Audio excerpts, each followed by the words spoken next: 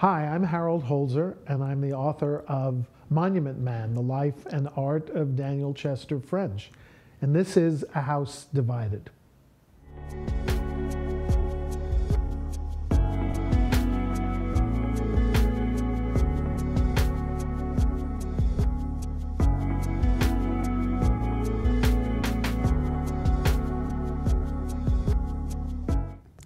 Good afternoon. I'm Daniel Weinberg, and you're watching A House Divided. And if you're watching this later on YouTube, you can still probably order books. If you're looking right now and would like to have a book signed for you, please feel free to use the button just below the screen and press that and order your book, and we'll have our author, Harold Holzer, get a book and we'll send it out to you. So here we are today, and this is many, many times. I mean, you know, when I was thinking of this and having you here, Harold, I was thinking there are numbers of authors that come in, but very few really don't need an introduction. You know, the president, by that I mean Abraham Lincoln, you know, maybe George Clooney, and our author today. Did you have Clooney? Not yet. If you can get him, let me know. All right. But he needs to write a book first. So, George, here we go. Harold was formerly the Senior Vice President for Public Affairs at the Metropolitan Museum of Art in New York. He's currently Director of the Roosevelt House Public Policy Institute at Hunter College. I think you need to have just one little thing to say instead of these long lines. He's the winner of numerous prizes for writing and co-editing, about 50-ish books, am I right? Past chair of the Lincoln Centennial Commission. Bicentennial, you're right, oh my gosh. You're not that old. I feel it. And he appears everywhere. Lincoln's bicentennial on February 12th. I thought it was your birthday. You seem to appear more than Lincoln. That was fun. His most recent book today is Monument Men and the Life and Art of Daniel Chester French. It's a Princeton Architectural Press, 367 pages, profusely illustrated, and it's $35. And this was a fun book to read, something I didn't know much about, and it was nice to get, you know, we all know who French was, and we admire him, but not the minutiae of his life. And this is a compendium of that and spectacular pieces. I want to first ask you to describe French's personality and character. What was he like? He was a chilly, reserved New Englander. Hard guy to write about because he didn't talk a lot. Like Lincoln. Yeah, I think Lincoln was funnier, though. He's about himself. He was funny. Lincoln told long stories. French did not. Yeah. He was a tease. You know, he would tease people. Right. To give you an example of how tough a subject this guy was, as a life force or as a writer, someone once said to him, "Mr. French, you have such a wonderful sense of humor. You remind me of President Coolidge." Oh, yeah. I know, but that passed for high Yankee humor and also a New Englander. Well, President Coolidge had Senator Borah from Idaho in his office one day, and he spied the vice president, Charles Dawes, walking across Pennsylvania Avenue outside the Oval Office, and Coolidge said, "There goes the vice president with nothing on his mind but my health." So there's Coolidge. One-upsmanship. Go, do it. At a dinner at the White House, a woman sat next to Coolidge who didn't really talk to her, and she said, "You know, I bet someone that I could get you to say 3 words at dinner," and he said, "You lose." Exactly, that's a good story. So maybe he was witty, but that was what French's humor was like. He was a tease. Mm-hmm. But he wasn't very outgoing then? No, he was so consumed by his work, by art, by perspective, by his vision. He lived to wake up in the morning and go to whatever studio he was working at and work on 7 projects at once for different public commissions, and then wash up and have social life, either in New York or in the Berkshires. And he had a very routinized life. It wasn't a routine life. And somehow he not only became a successful artist, but a celebrity and a very, very wealthy man. Yes. He was successful. Oh, yes, he was. Who were some of his mentors? And I know his father was important to him as well. His father was crucial. His father was a deputy Treasury secretary who openly gave him jobs for the Treasury Department. Building of new Treasury departments, post offices. Guess who got the commission to do the statues at the top? Daniel Chester French. Do give it to my boy. And it was only per diem work, but it was something to occupy him and keep him in the public mind. Another person who was important to him was our friend Benjamin Brown French, superintendent of public buildings under Lincoln, who took French to meet General Grant in the Grant administration and was very helpful introducing him to patrons in Washington, D.C. And one more. He had an older brother whom he adored, and he also, to his father's horror, also became interested in art. I mean, his father wanted his kids to be lawyers. And he became the first and long-serving director of the Art Institute of Chicago, William M.R. French, quite a Chicago celebrity. He was the director of the Institute for years and years, and also helped French, helped Dan when he came here to do the Great World's Fair of 1893. They lived together, yeah. Tell us some of your sources. I mean, this book is just filled with some good minutia about his business affairs. Are his business records available? Are they kept every bill? Unlike us, he kept every bill. Yeah, that's right. He kept elaborate records. You know what's not in his records? And someone asked me this earlier today at the Civil War Roundtable here. How did he demand his price? I mean, he gets $50,000 for the Lincoln Memorial. Ultimately, adds to it because he makes the statue bigger. How did he sell them? And we don't know. He didn't write that down. He never wrote a letter saying, "I will not do that work for $38,000. I need $45,000." He wanted flexibility. Well, I think he did that in person, but he kept meticulous records. And you're right. You know me. I like to get to the original sources, newspapers, his letters, and everything was saved. He had a daughter. I was just going to ask you about the daughter. How important did you find her letters and papers? Let me tell you a link that will make you appreciate his daughter more.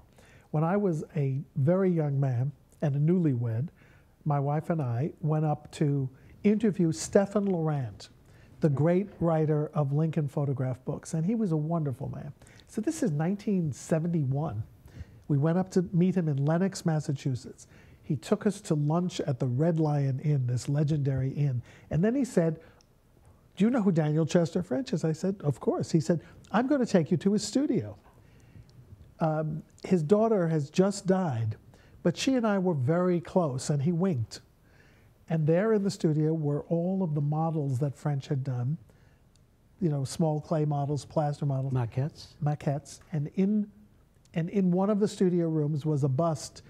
And he said, "Do you know who that is?" And I said, "Well, it looks sort of like you." Daniel Chester French did a bust of you? He said, No, I'm not that old. He said, "Peggy did." So the daughter was a sculptor and the apple of her father's eye. And she did a bust of Stephen Laurent. How's that for a Lincoln connection? I love it. Yeah. I don't know where it is, by the way. So she had numerous reminiscences of her father. Yes, she wrote a book about her father, as did the wife. And that's from the papers. Did you get into the papers themselves? Absolutely. So there are copies of the papers at Chesterwood, and one of his former studios, the one he built late in life to get away from the crowds at his first studio, has copies of all of the papers. But the originals are at Williams College, which is about 40 miles north. Chesterwood donated the papers to Williams because they didn't have adequate climate control. And Williams has done a great job. First thing we did when we got to the original papers was look at his bird watching diary. Dan was, as I say, a meticulous record keeper, and when he was a teenager, he became an avid bird watcher. He was 15 the spring that Abraham Lincoln died. The first thing I did is turn to April 14th and April 15th, 1865. This would have been a great opening for the book. Did he mention this national calamity? If you look at diaries from everybody in the country, they stop on April 14th and 15th and say, a terrible thing has happened, or a wonderful thing has happened. Mary Chestnut, he's dead. Yeah, exactly. Ding dong, right? Yeah. Guess what he wrote on April 15th, 1865? First ruby-tailed, fleckled bird of the spring. That's all he wrote. Oh my. Tunnel vision. Yeah. So sadly, he never took notice. His wife, his future wife, who was his first cousin and lived in Washington, was much younger, but she reminisced about the voices she heard outside the windows of people murmuring. Her uncle Benjamin brought her a piece of crepe from the catafalque, which is in Williams College now. It's much different sensibility. In your book, you have, I think I counted them, 83 public works that are listed. Is there a catalog raisonné of him, of those works and more, or is that the entire oeuvre? Yeah, we have a complete listing of the public statuary. Yeah. The only books, again, have been by his daughter, his wife, by a wonderful scholar named Michael Richmond, who did a lot of work on him in the 70s. But he wrote a catalog about maybe 15 or 20 selected works that he put into a major exhibition. So do we need a catalog raisonné? I don't know. But I was writing a life story, and he is all over the country. Well, I was going to ask you, give us a rundown of the public output you did. Where are they? Which ones are outstanding to you, and how many more might be privately held? Well, his great work for the Chicago World's Fair burned down. The Republic. It burned up because it was made out of a very, a solution of glycerin and burlap and paste. Not the best thing to put up in Chicago, would you? But not before 1871. But the copy of it, which he made in 1913, some say for the anniversary of the fair, some say for the statehood bicentennial of Illinois, or centennial. Centennial. Yeah, we both got these wrong. Yeah, exactly. We're even. So that one stands right in front of where President Obama's, I guess you don't call it a presidential library now, no? Where the Obama Center will be. The gilded version of the statue is right there. So if the Obama Center is built, I think the Republic will have a new life. So that's a major one. The standing Lincoln in Lincoln, Nebraska, which he did before the Lincoln Memorial. That's his first Lincoln. Here in Chicago, he did this beautiful romanticized tribute to Marshall Field, which is a goddess seated in a throne that looks like the throne he would do for the Lincoln Memorial. So he had his shtick that he was developing. Concord, Massachusetts, his hometown. That was his first commission now. It has the Minuteman, which is as iconic in its way as the Lincoln Memorial. The icon, the symbol, the brand of everything from the first Jell-O, ready in a minute, to the National Rifle Association, the savings bonds, war bonds, his statue of Emerson in Concord, Massachusetts, his brilliant Civil War memorial called Morning Victory, M-O-U-R-N-I-N-G.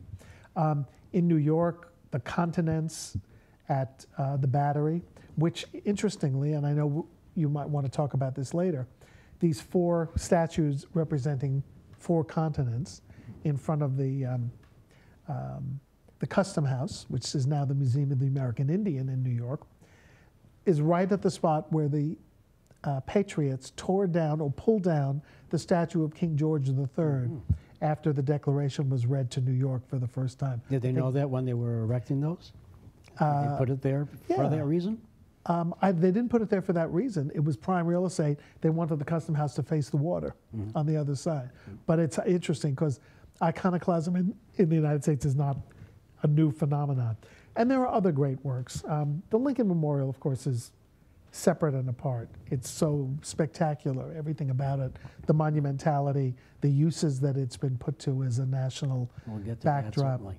And in Washington, the DuPont Circle Memorial is quite beautiful. He did a Hooker Memorial in front of the Boston State House, a beautiful, underappreciated General Grant in Philadelphia. We'll talk about that. And lots of cemetery monuments. Well, the cemetery movement, the rural cemetery movement that came from the Civil War really was still raging, I think, and that's probably one of the reasons. And that's why he's in the Boston Rural Cemetery and in the Concord. Of course, we know Lincoln and Mary were big supporters of the rural cemetery yes, they were. themselves. And that's also Edward Everett, why he was at Gettysburg for that matter, because he was one of the major... And I think he helped found the Boston Cemetery, where French's Millmore Memorial is one of his greatest Another works. we'll talk about. All the ones great. He has too many greatest. What about his foreign statuary? There's George Washington in Paris. Yes. What others are there? Almost nothing. Okay. So he did the George Washington it was Daughters of the American Revolution Commission to give to the people of Paris. And it's lucky that it's in a great spot. It's in front of the Guimet, which is the Museum of Asian Art in Paris, the Place d'Iéna. And it's, Washington holding his sword when he accepts his commission. Guess who they hired as the band leader for that dedication ceremony? John Philip Sousa. Not bad. Not bad. A good commission for him. Yeah. Well, what years was he most prolific, would you say? Was it an upward trend, or was there a what? Oh, yeah. It's like a day at the Dow Jones. It's steady, then 1890s to 1915, and then, he works until he's almost 81. He's still working on a marble nude, which he cares very much about, his definition of beauty. And he's also working on a Daniel Webster, which he never quite finishes. One of his last finished works is of William Seward for Florida, New York, his birthplace. Let's talk about his methodology and maybe his work habits a little bit. How did he research his subjects? And what was his methodology in creating these large public statues? Okay, that's two big questions. It's two big questions. Yeah. So start with the first one. How did he research? He was a very meticulous researcher. When he was doing angels, which became one of his specialties for cemeteries, he would call his childhood friend William Brewster, the most famous expert on birds, the most famous ornithologist in America, and he would say, I need wings, and he would send him bird wings in the mail. And this was before FedEx. I don't know how they shipped, but they shipped. And he would have wings in his, so he would study living subjects. He had many live models. When he did the George Washington, he hired a big local kid who he thought was built like George Washington.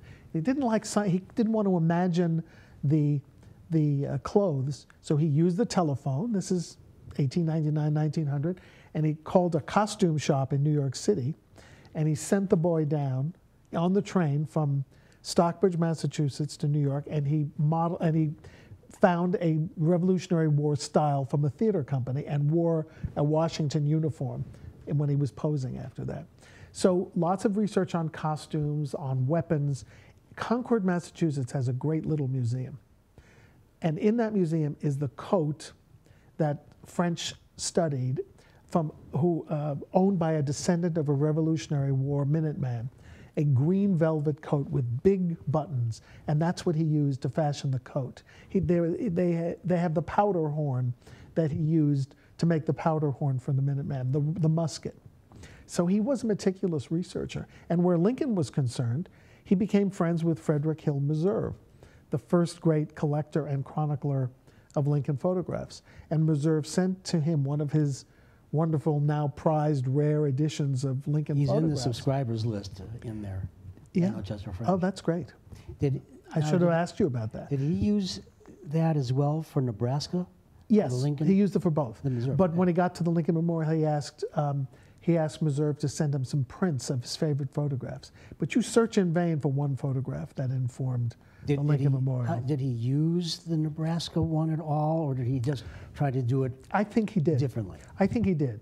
The downcast head is definitely a French innovation. It's downcast more than St. Gaudens did his Standing Lincoln downcast in Chicago. Yes, which is gorgeous. It's gorgeous.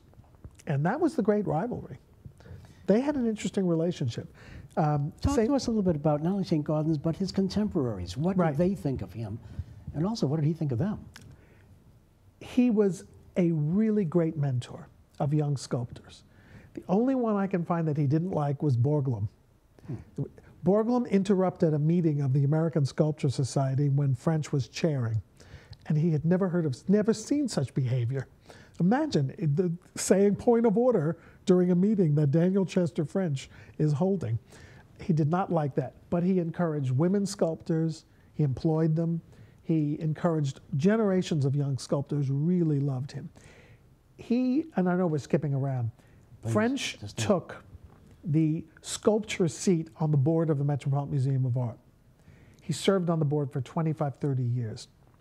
He was practically, well, de facto, he was the curator of American sculpture at the Met because they had no curator.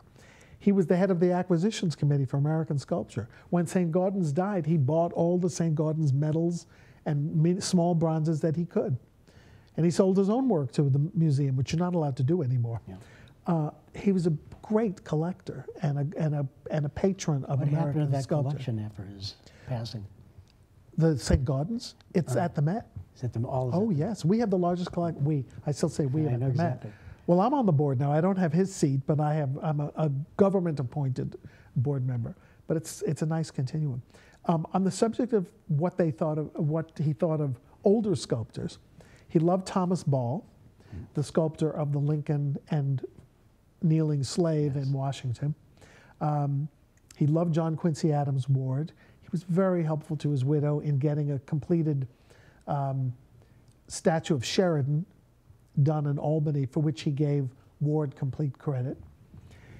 But St. Gaudens and he had a strange relationship. You know, St. Gaudens was a little older, but seemed more grand and more successful. And as long as St. Gaudens lived, St. Gaudens was the most famous and renowned American sculptor.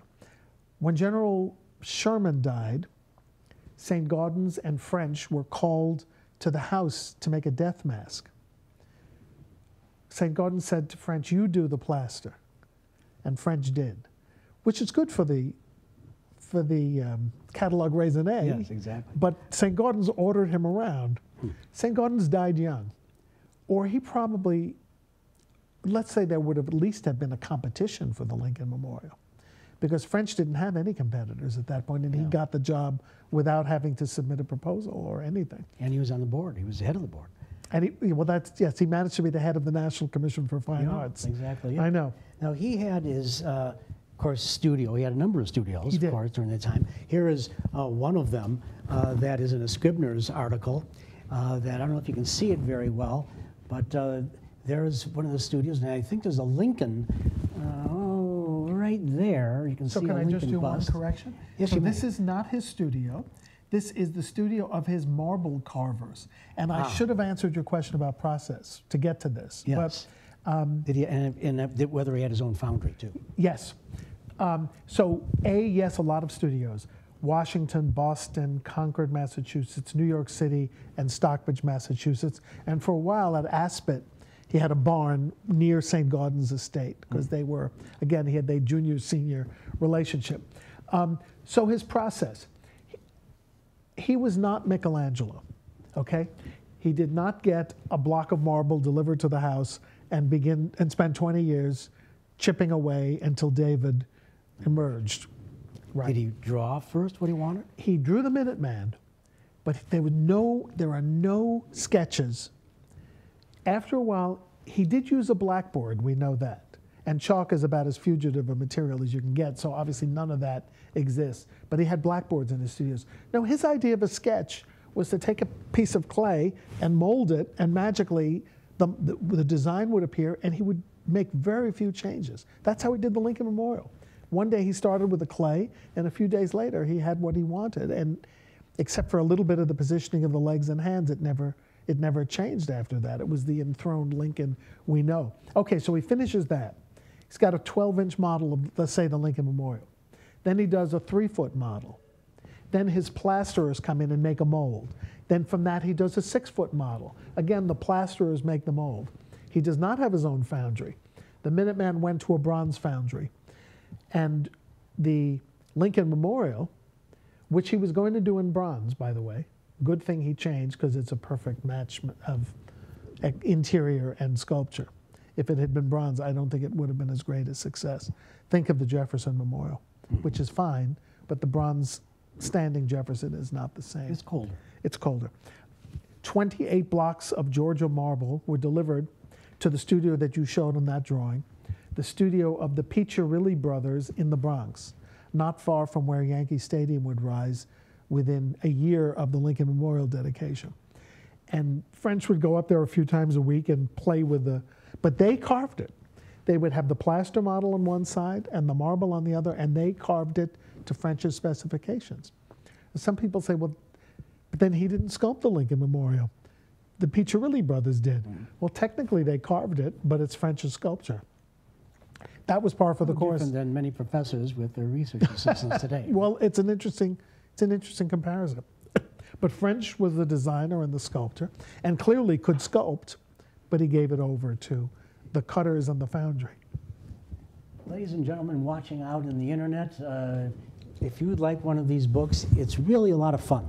And you'll learn a lot of someone you don't really know and you know about because of the memorial in Washington. And I recommend it for casual people as well as those who really want to get into the minutiae. I think you're going to find both there. You have one chapter called The Genius of Creation. What was French's genius? I find genius unknowable. I mean, I don't understand how musicians can sit down at the piano, and you and I have gone to concerts together, and how they could play a piece without reading the music. And it's not only that they know it, which is amazing in itself, but they interpret it and they make it beautiful, or compose it. Let's say, you know, I just don't, I admire it. I'm awed by it.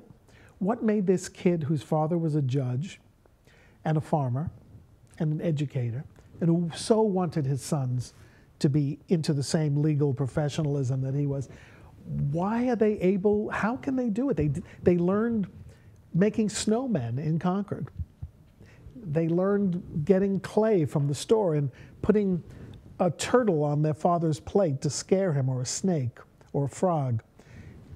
I can't conceive of having that kind of talent. But he not only had great hands, he had a brilliant eye. I'll give you an example. The Lincoln Memorial, some people in the Lincoln Memorial Commission wanted St. Gaudens's statue to be replicated in the Lincoln Memorial, save money. And then they said to French, well, you must do if you get the commission, you have to do a standing Lincoln. French said, if we do a standing Lincoln, people standing outside on the bottom of the steps will not see his eyes. They'll see up to his chest. He envisioned that in a second. You and I, at least I, would not get that sense that it had to be seated so it could be equally majestic and visible from the bottom step as from the top. Just had the eye. His first commission, as we talked about in Concord, the Minutemen. You know, we think back of Abraham Lincoln, and his first elective office was captain in the Black Hawk War. Of all the successes I've had, that's the one that has given me the most pleasure. He said, during the nomination for the presidency, what was that first commission to French? Scary. He gets the job because he's the hometown boy. They won't pay him. They'll give him expenses. He creates the model. They don't like it. He revises it. He uses the young, again, a young man in the neighborhood to pose. Apparently, a lot of local women who thought that Dan was a very handsome guy found Revolutionary War artifacts in their attics and made a beeline for his studio, so he spent a lot of time entertaining. And when he was ready to do the model, the plaster, he turned his clay upside down. They poured the plaster in, and the head almost broke off. His father and he were holding the head to save it from being destroyed. So basically, he didn't know what he was doing, but he had a vision of this yeoman farmer hearing a distant shot and being called to save the Republic, even though he wasn't against the British, again, not against professional soldiers. So he learns the process as he goes along, and it's a remarkable thing. But he wouldn't come to the dedication. He was in Italy studying with Thomas Ball, and he was invited. It was a big, big deal.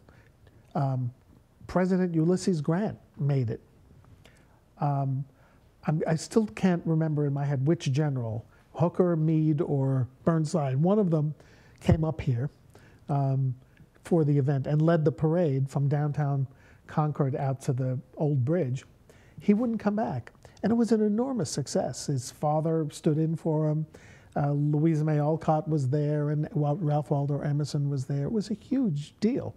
But he was afraid. Well, he must have felt very good about it afterward, because he allowed many reproductions to be produced. No, he made many reproductions. To make royalties. Yes. But did he, so he oversaw it himself? I thought I saw in the book that there was someone who made it, and in fact you even said Thomas Starr sold bronze, and you said that for $400 with 25% commission going to start. Well, you're right. He had different arrangements, but he learned to have control over his own. He controlled it himself. And when he did the bronze, he made it a little bit different, so it could still be his. And someone wrote to him once and said, I was in a club in New York, and I saw a reproduction of the Minuteman, and it had someone else's name on it. Well, French went crazy. He hired copyright, and he should. It was his work, and he didn't get paid for it, but he made up for it. Let me tell you a story about the Nebraska Lincoln. The Nebraska Lincoln was not a huge success. It was a great event. William Jennings Bryan gave the dedicatory speech. He asked everyone in the audience who had seen Abraham Lincoln to raise their hands, and there were a lot of people. Well, it's only 46 years after Lincoln's death. I mean, we can still talk about Kennedy. There are lots of people who saw John F. Kennedy, still with us. But he began selling reproductions of the Nebraska Standing Lincoln right away, and he forgot to tie up that right. He got an enormous amount of money, and they thought they had the rights. So it was a little bit of a legal dispute. He became a really good businessman as well as a good artist. So he controlled these images and went into the reduction business. That's what we call them, not reproductions, reductions. Reductions. I don't know if you really studied this at all, but do any of these reductions come up on the market today? Do you have a general idea what the pricing is of them? I saw a Webster or Seward recently at an auction, and I was very tempted, but as you know, I've become a non-collector in the last year.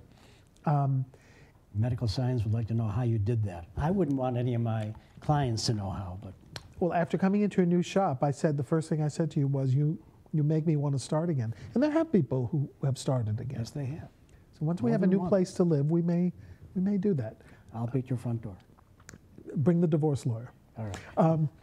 But yes, they are collectible. The Minutemen are very expensive. The Standing Lincolns are very expensive. They sell nice reproductions at Chesterwood, his studio, made by the National Trust. And even those are expensive. But yeah, you do see them. They come up at fine art auctions all the time. One of his, I'm not sure well known, it's now well known to me, I've read the book, is Martin Milmore. And his memorial to Milmore, which you say was the most acclaimed work in the 1890s, and a very ambitious work at that. Who was Milmore, and how is that, who was Milmore? So Martin Milmore was a rival of his, Irish-born American sculptor, did a wonderful Lincoln. Yep. I owned one. They're out there. And he died young. Some say he drank a little too much, but he died young. And his brother and his sister commissioned a tribute to him for the Boston Cemetery. What French decided to do was very unusual at the time. He would sculpt a realistic Milmore, but from the back, working on one of his last pieces, a Sphinx, at the same Mount Auburn Cemetery in Boston. And he would do the Angel of Death staying his hand, as they say, we're showing that right now, interrupting him. And people had not done symbolic figures and realistic figures before in tandem. He really brought it off. I mean, it is, as a sculpture in high relief with low relief, meaning the Sphinx in the background, it's a really, it's a technological marvel. It's an impressive piece. By the way, he did Milmore naked first, and then dressed him with clay. And I know sculptors now who work the same way. They do a naked figure first, and then they put clothes on it. Well, they feel they can't just do someone in a suit. They have to do the musculature first. Sure, and makes sense. It's a lot of work. Yeah. Anyway, so the Milmore goes to Mount Auburn Cemetery, and it's a triumph, although they fight about the base and other things. Now, I know we haven't gotten to the World's Columbian exhibition, but when they build a Palace of Arts, French is put in charge of what sculptures go in. If you blow up the surviving picture of the palace and you get right to the center of the floor, guess what's there? Milmore. So he installed his own great success as a tourist attraction at the World's Fair of 1893 here in Chicago. Who were his? If we can go back, Bjorn, to the Millmore, something interesting that you said about is how he made death hooded and almost comforting. You want to talk a bit about that? I mean, in fact, you know, And of course, leaves no narrative clues to why he did that. And you know, we can talk as well going into that from the Grant statue, and the emotions that I came out of that. Because you talked about Michelangelo, and in a way, even though there's the finished product, it seems still he's coming out of that. Yeah. I see Grant kind of oozing with strength and stolid person, slogging. How did French create to you? How did French create emotions of death and even of Grant? You know, again, the question of yeah, but he thinks about it. With Grant, he spoke to Grant's son. He said, "How would your father look on the battlefield? Would he look like my Hooker statue, sitting proudly on a horse?" "No," said Fred. "He would be wearing an overcoat that was too big for him in the rain. That's how I remember my father, chomping on a cigar." Well, he didn't do the cigar, but and French said to him, "Why would he wear an overcoat too large? Are you sure?" And he said, "Yeah, we still have the overcoat." Well, that was all French needed to hear. So he gets to see the overcoat and makes him look like he's dwarfed by his own environment, yet the power is still there. With death staying in the hand of the sculptor, he did not want death to be frightening. He wanted death to be comforting. The tragedy not so much being the death of a young man, but the interruption of art being made. He wrote about this? No, very This little. is interpretation then. Yeah, I love it. even though the two people who've written about the book so far have made very pointedly up front noted that I was not an art historian. Just because he worked at an art museum, it doesn't mean he's an art historian, which is fine. I'm trying to be a biographer here. That's how I see it. And by the way, I did rely on the art critics of the day. So one thing that is not evident in every biography of an artist, instead of playing the art historian and interpreting every work, I'd rather do the critical appraisals that appeared in the papers when these works came out, to get a range of what they said, because A, they're art critics, B, this is what the public was told immediately after these sculptures were created, from the Lincoln Memorial to the Republic here in Chicago to the Grant. By the way, he always got good reviews, except for the Republic, interestingly. Yeah, Laredo Taft didn't like that, really. He was one who kind of came on. But we'll get to that also, because a question came in that reminded me about his Cornish estate, which is in New Hampshire. St. Gaudens. St. Gaudens was, Yeah. yes. I'm sorry. And that, did he ever, I mean, that's not that far from Robert Lincoln. Did they ever meet? And also then, St. Gaudens or? St. Gaudens, then French, Mel Maurer of Westlake, Ohio, asked, please discuss French's relationship with Robert Lincoln. So how did he get to Robert Lincoln as well? St. Gaudens first. St. Gaudens knew Robert because of the Chicago Commission. Abraham Lincoln II unveiled that statue here in Chicago in 1887. So it was very much a family approval process. And then French knows St. Gaudens and lives at Aspet for one summer to work alongside St. Gaudens. So when French does the Lincoln Memorial models, he is only about, well, it's about an hour and a half today to get from Chesterwood to Manchester, Vermont, and Hildene. You would have thought it was Donald Trump and Kim arranging a summit. Robert says you should come up here with a model. French says, I'll see you when you're down here. Well, I'll be in New York. Robert's in New York. Well, will you come to the studio? Maybe you should bring it to the office. They never met on this project. The only time but they corresponded. Robert is involved with this. But when Robert becomes really useful, and that's how Dan thinks of other people, not inspiring but useful, is when French decides, after looking at the newly completed interior of the memorial, holy mackerel, I proposed a 12-foot high statue. It's going to be lost in this atrium.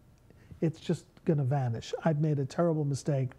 He went to Congress. He said, I need another $25,000. They said, are you crazy? So he constructed a plaster head on the scale of an enlarged 19-foot statue. He had it hoisted to the top of the atrium on ropes, exactly in the position that it would hold and does hold today. And then he asked Robert Lincoln, come and see the head in the site. And that's when Robert Lincoln came and said, well, this is perfect. You can't do anything smaller than this.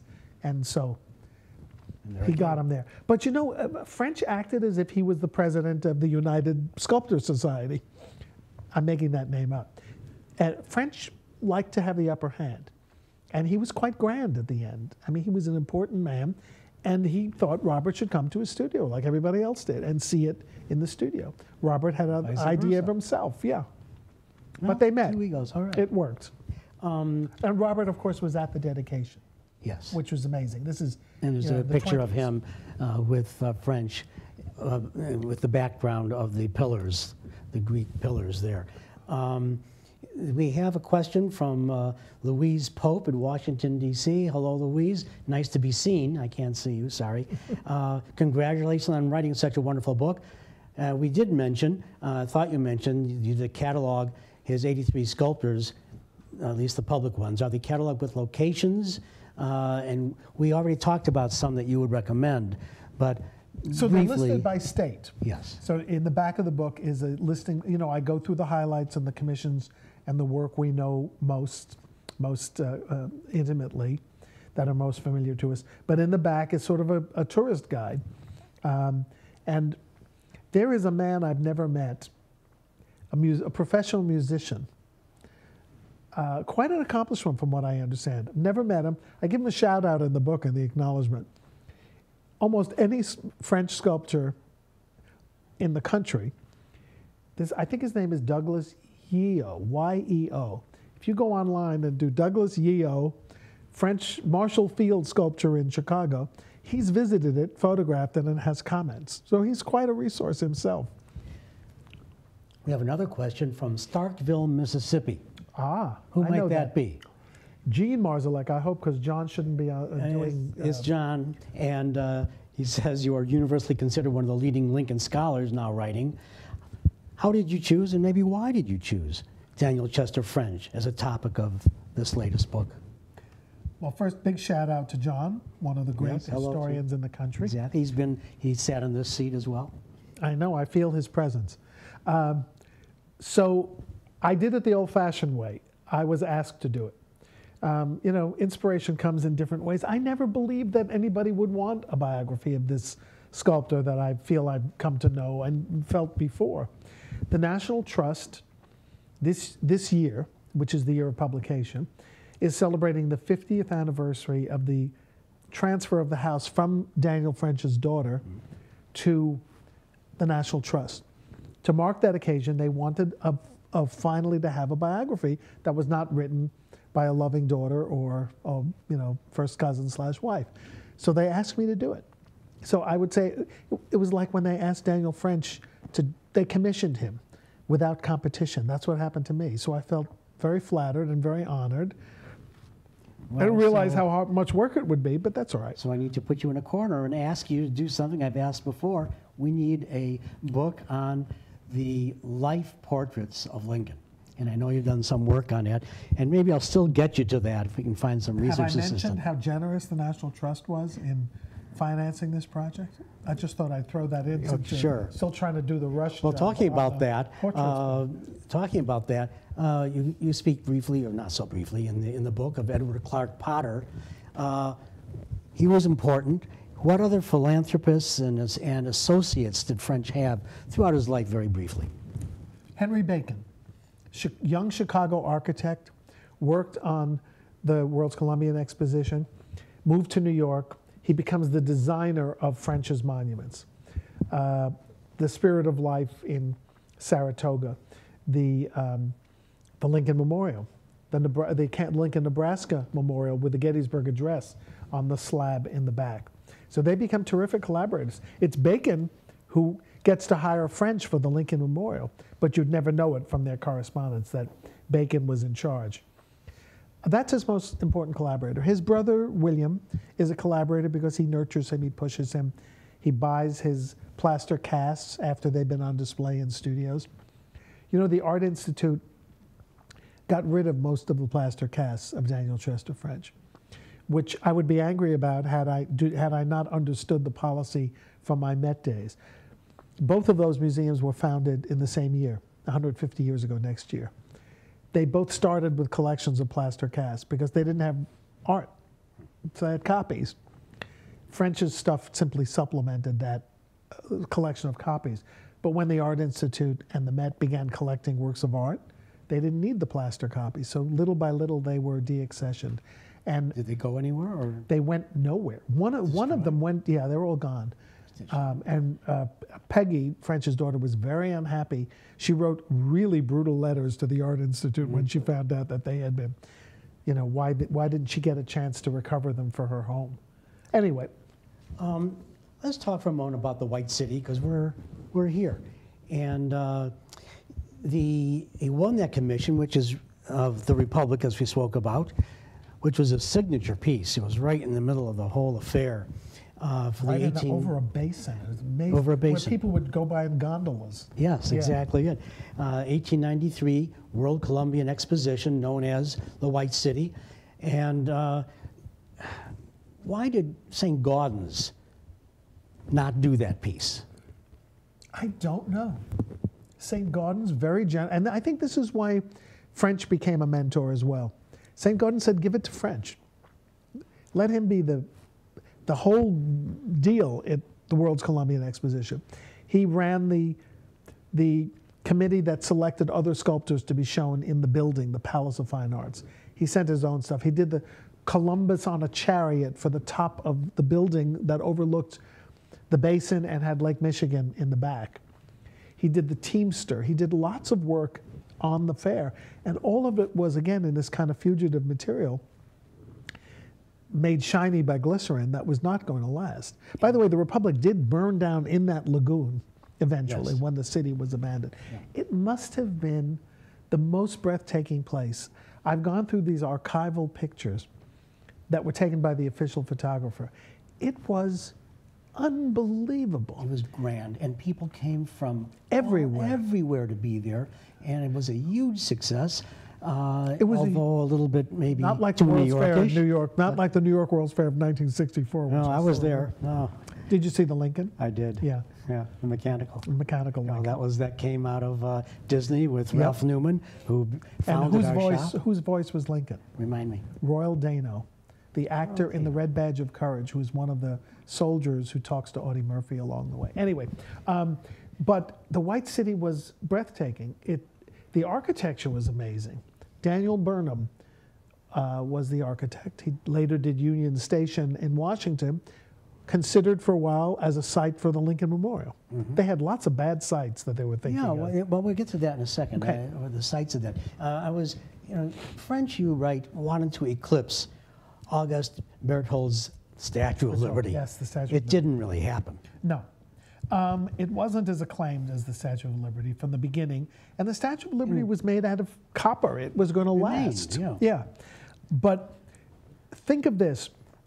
The halo on the Republic was lit by Westinghouse bulbs. Yeah, and it was the beginning of, this whole city was electrified. Yeah. There was a Ferris wheel here. Huge. We just trying to get it as large or close to it. They just on Navy Pier. They just reinvented it. Yes. I didn't know whether it was large or not, but just it was gigantic. It was the first Ferris wheel. Huge Mr. gondola. Ferris operated. That's right. Yeah. Exactly. And they just made it. It's an interesting story. So Clarence Day, I couldn't not use this little tidbit. Clarence Day, who would become the author of Life with Father. No, he was Cheaper by the Dozen, right? Clarence Day? Yes. Yeah. His father let him come to the White City by himself when he was a teenager. And he wrote back to his father that he had spent all of his money on the Hoochie Coochie Girl Pavilion, seeing girls dancing. So he needed money to go to the museums as well. His father said, here's the money, but you'd better go to the museums. So that was his indoctrination into traveling alone. That's what kind of a tourist attraction it was. Oh, yes, positively. I don't want to talk about Chesterwood very much, but are they not cheaper, as I was told? That's what it, no? All right, no. Okay. Chesterwood, which is country estate. I just want to ask you, as a New Yorker yourself, he said that what he didn't mean by the estate was like heaven, but New York is, well, New York. Comment as a New Yorker for us. Well, I would love to have a country estate to spend the summer in too, and then be in New York in season, quote unquote, in the art season, in the exhibition season. He visited St. Gaudens at Aspet, and he thought that was the way a great sculptor should live. You have a city studio, and you have an estate with artists living around you. So he and his wife looked for a year till they stumbled on Stockbridge, Massachusetts. They went up to this dilapidated farm, and again, he had a great eye. Monument Mountain was on one side, farms on the other. There was just a shack, a farmhouse, but he saw what the possibilities were. He had a barn studio. They said you could use the barn as a studio. He hauled the barn up a hill and had Henry Bacon design a new studio, and Bacon designed the mansion. And it was a great community. Edith Wharton lived nearby. Isadora Duncan danced in his estate. So it was quite the place. Let's jump. We've talked all over the place about the Lincoln Memorial, but let's just talk about a few different things about it quickly. Sure. How was the location finally devolved? As you said, there were numbers of places in Washington they were thinking about. Well, Joe Cannon, the Speaker of the House, did not want Uncle Joe did not, when he had seen Lincoln in the flesh, so he felt he had a proprietary interest and right, did not want the Lincoln Memorial in what he called the goddamn swamp of West Potomac Park. You know, there was no bridge. He said, if you put it there, I'm putting it in Arlington, in slave territory. What difference? Well, Washington was slave territory too.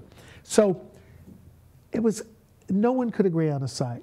Do you know who gave the dispositive testimony at the hearing to decide? John M. Hay, Abraham Lincoln's old private secretary, Secretary of State of the United States at that point. He said, impossible forger, but go ahead. Yeah, right, right. The alleged author of the Bixby letter. That too. He said, Lincoln should be remote, but not too remote, and Potomac Park is perfect.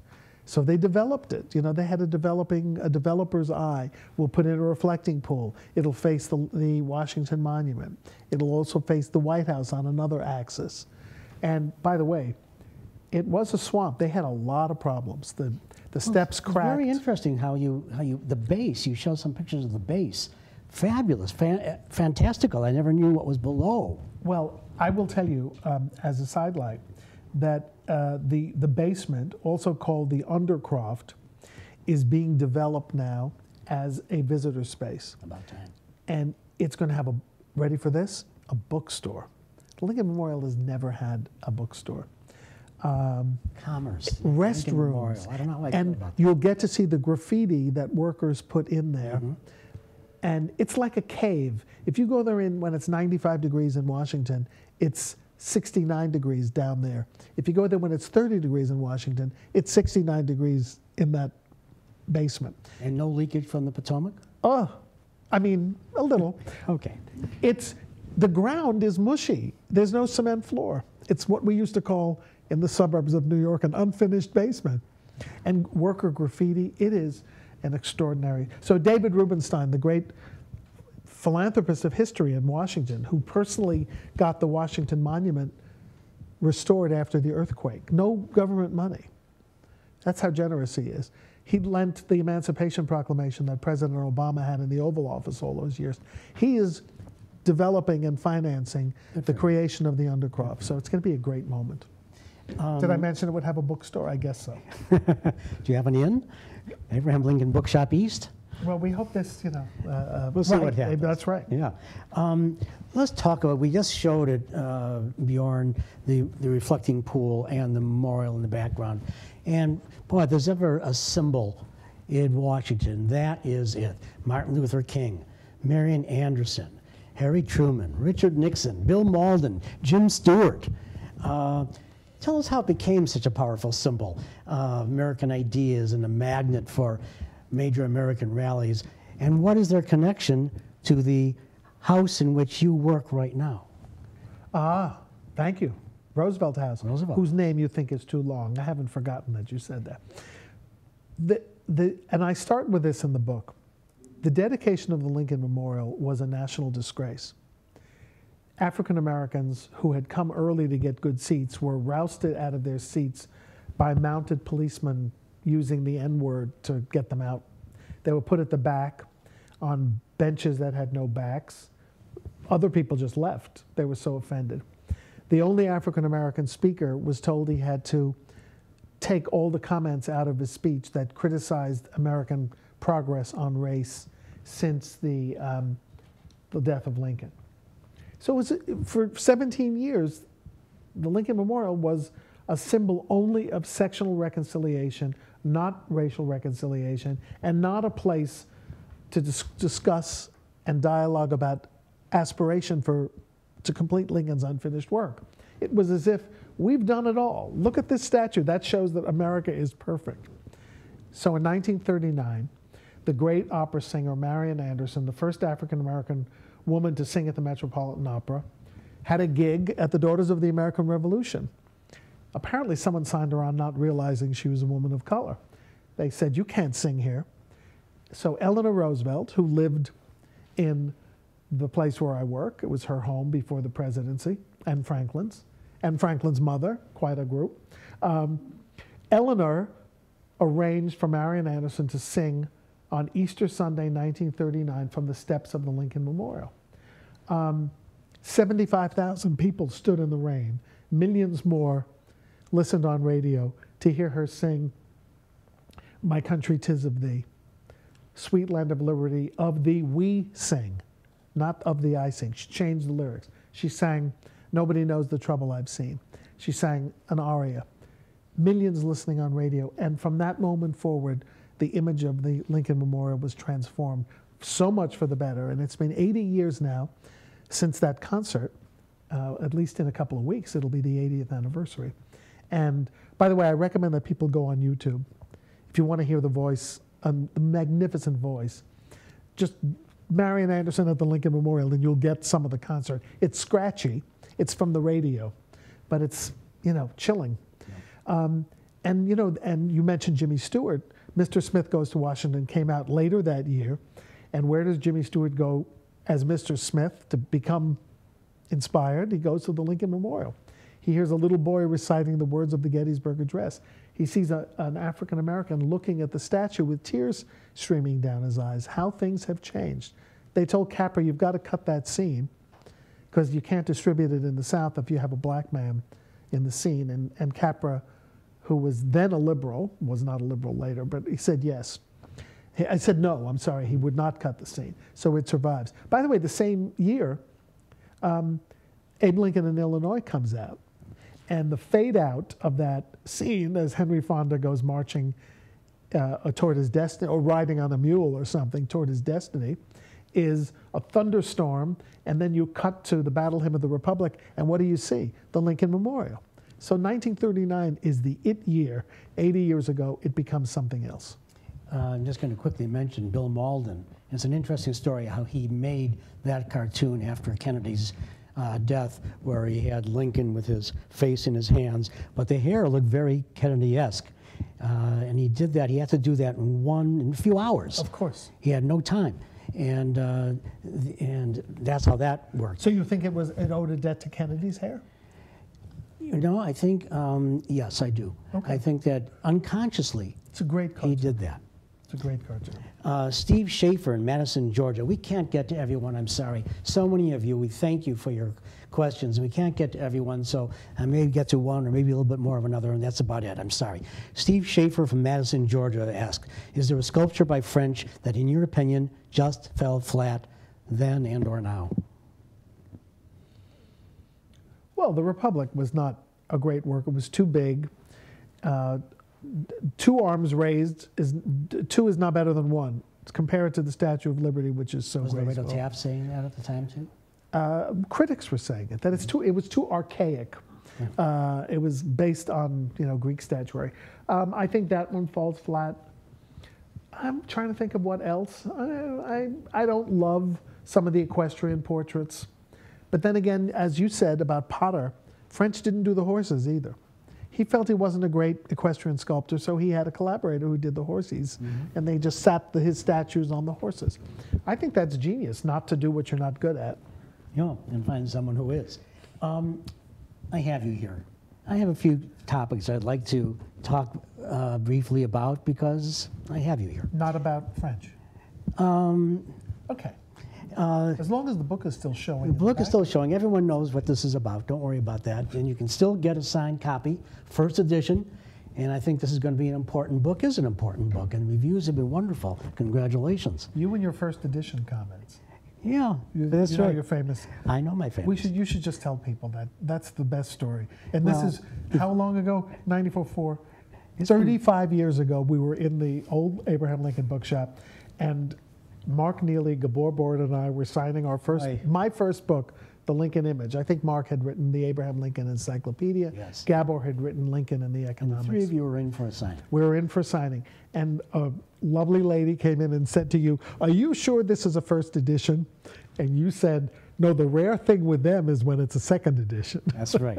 First editions aren't scarce. I tell that story. Second editions are scarce. Well, for me, that's what you were Not so saying. much But now. I tell that story on myself all the time. Now, So why look, did I mention that? I don't remember. Oh, first edition, right. Right, exactly. So let's talk a moment about, and I think Jim Johnston here from Chicago was alluding to this question as well. Let's speak about the removal of the Confederate statuary from public places. And people are always asking me, what would Lincoln say about this or that? On page 173, you write that Robert E. Lee, quote, opposed commemorations that prolonged hard feelings. So, what do you think Lee would have said about the statuary and the removal now?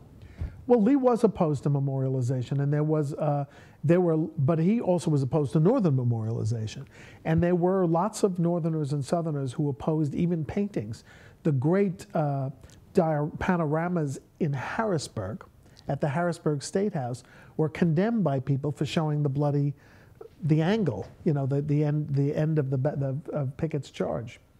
So there always was a body of thought, but you can't stop heroic sculpture. It's been part of us since the Greeks and Romans. And so, what is your feeling of this? I have a feeling that it's been mentioned that leave them in place and put historical markers that give context so that people can come through and understand why it was there and maybe why it shouldn't be there, but it is, and it's that.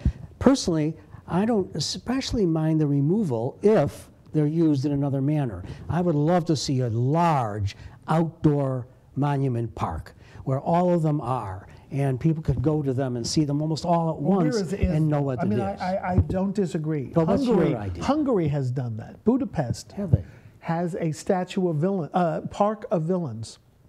Forgotten, and it's known to be that, but it's significant works of art. So you go there and you see the Hungarians who were Nazi sympathizers during World War II, the communists who were repressive, which is a brilliant solution. Do we have the space for it? Do we have one place? I mean, they're in Richmond, they were in New Orleans, they're in Annapolis. The Confederate statues are everywhere.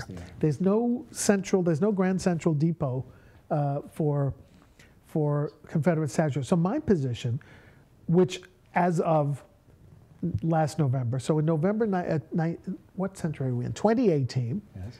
I gave a talk at the Gettysburg National Cemetery on the anniversary of the Gettysburg Address, and my Gettysburg Address was about Confederate statues. And my position at the time was like yours: contextualize or build other statues.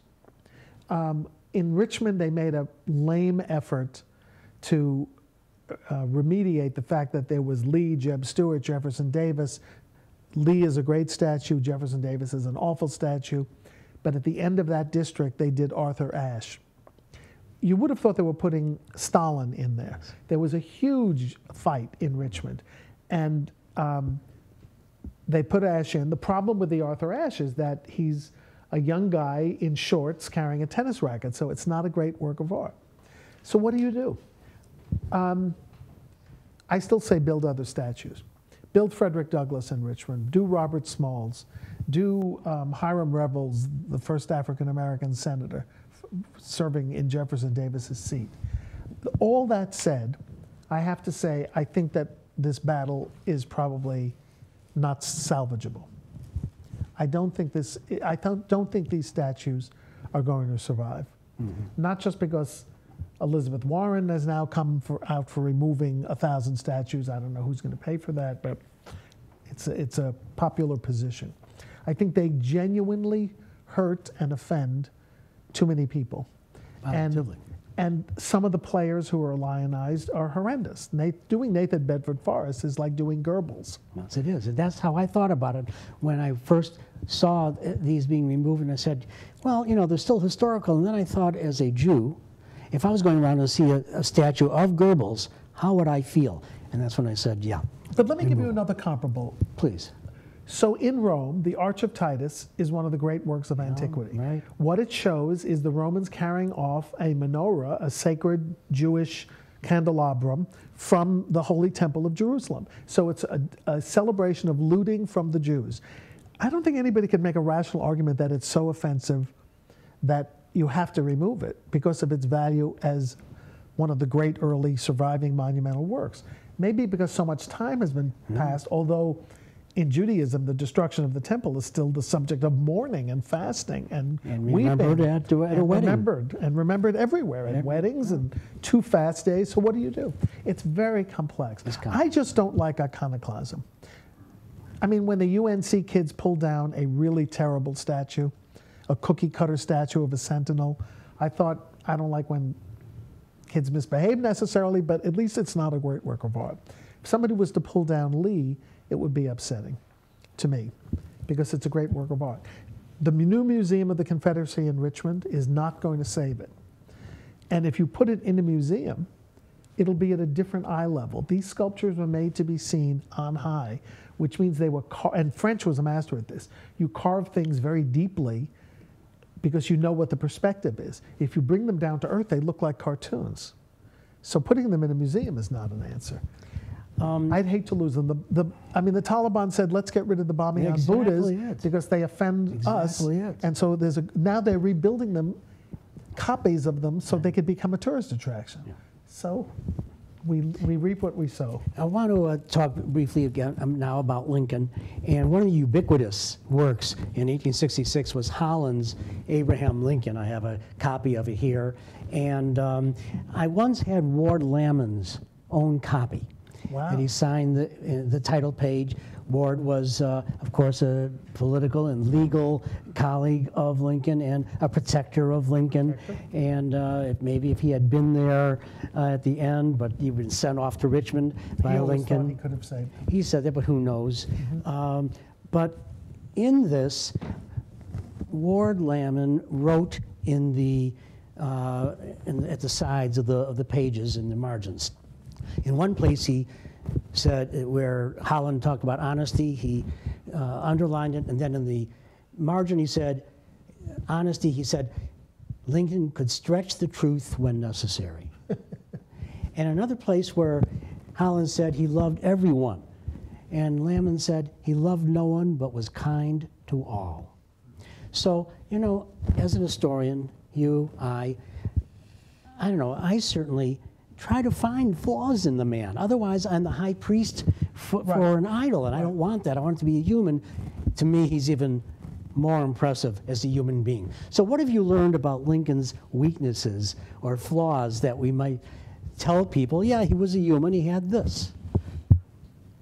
Well, he wasn't perfect, but look, he was an absentee father for his first son. And their distance hurt Robert, I think, in his development. He could have been a more important leader, I think. Maybe the DNA wasn't there. Maybe he was more like his mother than his father. He was a very partisan politician in his early days, when he could have been kinder then. But look, how do you... His friends thought he didn't really remember them, more use them. Like I think yes. There are great stories about his president-electhood, when people are having secret meetings and saying, we made him and we can break him, he's forgetting all of his obligations. He's forgetting who made him what he is. Lincoln, and I'll give that, and along those lines, Lincoln was very good at dropping the people that he knew and when he moved on. All of his friends in New Salem, who he allegedly doted on, and once he moved to Springfield, he had no use for those, don't come and see me. Mentor Graham, no. You'll be in the books, but don't come and see me. When he gets to Washington, he doesn't want the Illinois people to follow him there. He doesn't appoint any of them. Lamon he takes, but that's an exception. So he has every right to comment, even though we doubt his books today, but that's a whole other story. Sure, he had flaws, but look, Lincoln was president of the United States in a day when character was really crucial. He had, and when Americans cared that their leaders had integrity. He's still a model for integrity and character and honesty and purpose and suffering and doing such hard work. I mean, he worked so hard and killed himself. He would have killed himself if he hadn't been killed. I certainly agree wholeheartly, because I think of the tricentennial, which we're not going to see. But how is he going to be? 225. You and I both. But is he going to? I know he'll be remembered for certain things, but it's going to get a little bit colder, I think. Ending slavery, that was a nice thing, a good thing he did that, or helped. Kept the United States together, a very good thing as well. Personally, I think it is exactly what you're saying, his character, that's going to be remembered and be most useful to people today and onward, past the tricentennial. And I hope that people keep reading, because no president has ever written as brilliantly as Abraham Lincoln. Amen. His words are equal to the founding documents, and in the Declaration and the Gettysburg Address and the second inaugural belong in the same page. Well, I don't know what happens reputationally. I don't know who we get in the next cycle of presidents, but one of our friends and another author, Brian Lamb, and his longtime collaborator Susan Swain, who recently celebrated their 40th anniversary together, not professionally, because C-SPAN just turned 40 last weekend, as we sit here. This is based a little bit on it. Brian, thank you for everything you've done to mentor me through the television. And what have you done for me lately? That's my second part. Right. But that's him. Right, that's him. That's not Dan. They have a new book coming out. It's coming out in April. So it's their historical rankings of presidents. Oh. And they're going to base it, and they're going to do transcripts of interviews with historians on particular presidents, but arranged from 1, 2, 3. So I get to be the first person in the book because I happen to talk about Lincoln, not because of me. So Lincoln is 1, Washington is 2, and Franklin Roosevelt is 3. And that's a new appraisal. So it's nice that historians are still ranking. The public, I think they're ranking based on media at this point. So Ronald Reagan is sometimes at the top because he had a brilliant approach to television. He was a warm and real personality. Kennedy is higher than maybe he should be in terms of accomplishment because he was charismatic and he's on newsreels. Yeah, if you're in black and white photographs, it's hard to sustain. Just like Garfield was really a very Kennedy-esque person in his day, and today, okay, another assassinated president. Right. And I think Kennedy, he was revered at the time, as is Kennedy still today, for those of us who were in Camelot. I think that's the emotions are going to die out, and I think Kennedy is not going to be what he is today to many of us. I think reputationally Lincoln will hold his place. I think so too. The writing alone, as you say, is verbiage. Again, he wasn't perfect. Was he racist? I don't know. Compared to us, he's racist. Compared to, But he learned. But he did learn. But still, he's not where we would like a 21st century man to be. Well, he was a 19th century. He was a 19th century man. So that's that taints the reputation a little because people inevitably they apply modern judgments. But he survives it. I think he survives it well. Well, look, The Monument Men, this is what you're here for. And really a fun and interesting book, and you're going to find oodles of little stories that you didn't know about a great man, Daniel Chester French, who himself went to great men and had to place them in front of all of us for eternity if they're in bronze or maybe in marble. So we thank Princeton Architectural Press for helping you come here. And it's a monument man, the life and art of Daniel Chester French. And I think you're going to enjoy it. $35. You can order it now. If you're on YouTube watching this afterward, we're probably going to still have, as long as they last, we'll have, because we have a crowd out here who is going to buy as well. So get to us quickly, and you've got a first edition signed from Mr. Holzer. So again, we thank you very much for being here, and I thank the staff of Author's Voice, House Divided, our show. We'll be doing this again very soon. You can watch, go to authorsvoice.net, and you'll find the shows coming up on House Divided or Stranger Than Fiction, which is our nonfiction show that's other than our specialty here in the shop. If you're here in the Chicago area during one of these, or even not, we have an open shop at Abraham Lincoln Bookshop. Please feel free to come on in and enjoy our museum, because that's really what you're going to see. So again, thank you for being with us. We'll see you again shortly.